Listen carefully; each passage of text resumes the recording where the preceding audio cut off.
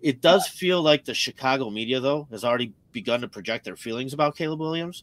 And, the hatred due to Fields, like you hear this whole he better perform or else narrative. I'm going to tell you right now, I think the best rookie season in NFL history, or at least in modern history, was Cam Newton in his first year. And he had, I believe, a little over 4,000 yards passing, 700 yards rushing. He had D'Angelo Williams and Jonathan Stewart with him on that team. His Steve Smith and Greg Olsen, Steve Smith Sr., Greg Olsen, and then the backup was Jeremy Shockey. So he had some weapons on that team, and they still went 6-10, right? So Caleb Williams is a rookie, and what do you think is the actual realistic type of projection here for this kid this year? The real expectations that you're looking at with Caleb Williams is he should be one of the better rookie performers we've seen at the quarterback position in some time.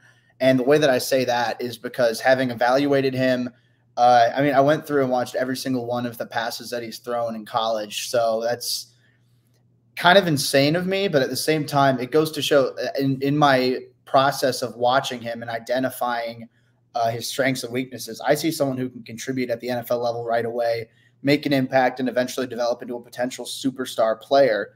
There's a bit of expectation for him to perform very well because of that. There's a prominent media member who said that this is the best supporting cast that a number one pick at quarterback has had in the last 30 years at least. The fact that the number one pick didn't come from Chicago's own poor play, you're looking at now DJ Moore and Keenan Allen at wide receiver, an up-and-coming offense, a strong defense. There's a lot to like there in Chicago. So you're throwing in a high-end blue-chip quarterback prospect. The expectation should be high. It's a rookie quarterback. Even the best rookie quarterbacks, even Andrew Luck coming out, even Peyton Manning. I know that's 90s. It's basically a different game of football at that point. Even Andrew Luck, even Cam Newton, even Justin Herbert, even Joe Burrow, even Trevor Lawrence, all those highly touted quarterbacks who performed well, they made rookie mistakes. And I expect no different out of Caleb Williams. I expect him to be good. I expect him and believe he's going to be an upgrade at quarterback over Justin Fields. But at the same time, I feel like there has to be a level of realism, and we need to keep a more level-headed approach in terms of what to expect out of a rookie quarterback coming out of the gate. Jacob, do you know who holds the rookie record for most interceptions? Most interceptions. 28 interceptions, rookie season. I'm going to guess, because he's the first name I come to mind, I'm going to say Peyton Manning. It is Peyton Manning, and he is quoted to say that he's going to hold on to that record forever because no one in this league now is patient enough to sit there and stick behind a quarterback. If they throw 28 interceptions in a rookie year, you're going to give up on them. So yeah. The contradictory thing is that now we have Keenan Allen, you have DJ Moore, you're going to add more pieces, but Caleb Williams is supposed to throw for 4,000 yards also. Yet if he doesn't, he's a failure. So rather than giving him excuses as a rookie, we're going to be lambasting him or crucifying a rookie 23-year-old, 22-year-old for not having an outstanding performance as a rookie quarterback. He is a rookie. He should underperform your expectations no matter what the situation he goes into anyway. I think it's unfair in the sense that the expectation now has gone into rookie records, NFL records, Bears records, right? 4,000 yards. 4,000 yards from a rookie is unrealistic. But if he doesn't do it by year 2 or year 3, I would understand the criticism. Yes, you'd like him to perform really, really well. But at the end of the day, he is a rookie. So he's going to not meet your expectations. He's going to make some really bad mistakes. Do you think this narrative would still exist if it was Drake May or Jaden Daniels? Say the Bears do drop back from pick 1 to pick 2 and take Drake May. Is all of a sudden Drake May expected to have the best rookie season of all time?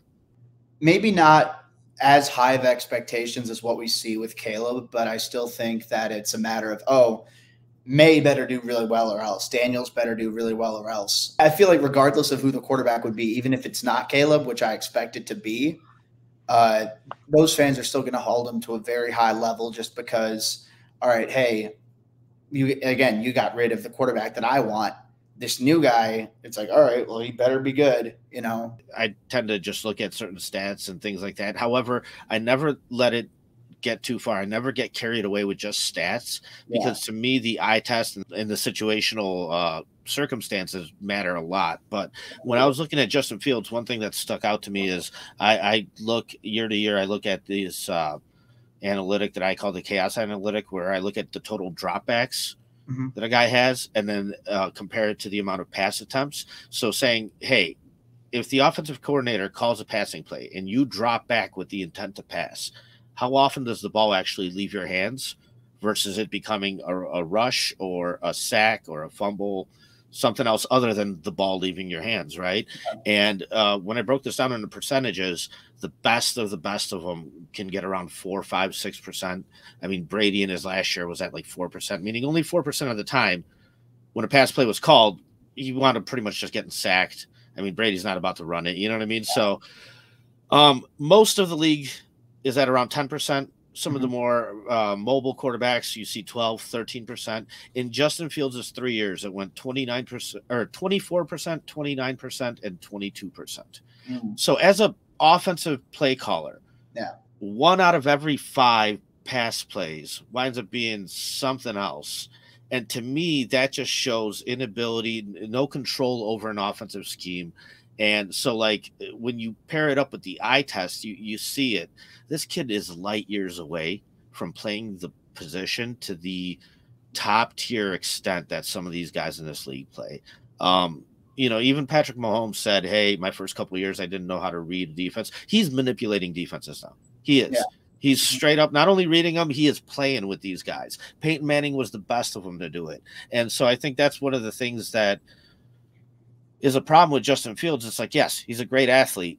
He's a good dude. He's a great character. He's got great work ethic, this and that. But when it comes to the quarterback position, I just haven't seen that control from a guy who's played the position for years. You know, you'd think it'd be better. So I think even if Caleb comes in and has whatever kind of statistical season, for me, there's something to see in comfort out there. You know, when I've watched some of his highlights and things like that, I see a lot of comfort at the position from Caleb Williams. So I think a lot of the pressure on Caleb Williams is a projection of pressure that you used to have for Justin Fields, right? So when you look at what you expected out of Justin Fields, in year 4 out of a quarterback, you expect them to make significant strides, significant leaps, and get better and better and better. Whereas now you have a rookie quarterback, but you expect those projections and those leaps to be applied to the new guy because you expect him to be better at the position, right? Which at the end of the day is not fair. This isn't Madden, right? I don't even think Caleb Williams needs to be the best rookie quarterback in this draft class to still meet, in my mind, his expectations. He needs to be the best quarterback that the Bears have seen in a while. I think he needs to throw for 3,000, 3,500 yards and make it look, you know, past the eye test, like you said, right? But in terms of what he needs to do to make this team make a playoff run or playoff push, I don't think that Caleb Williams needs to break any records. I don't think he needs to be the best quarterback or even like rookie of the year this year. It would be nice, but I don't think that's A, realistic, and B, what needs to happen.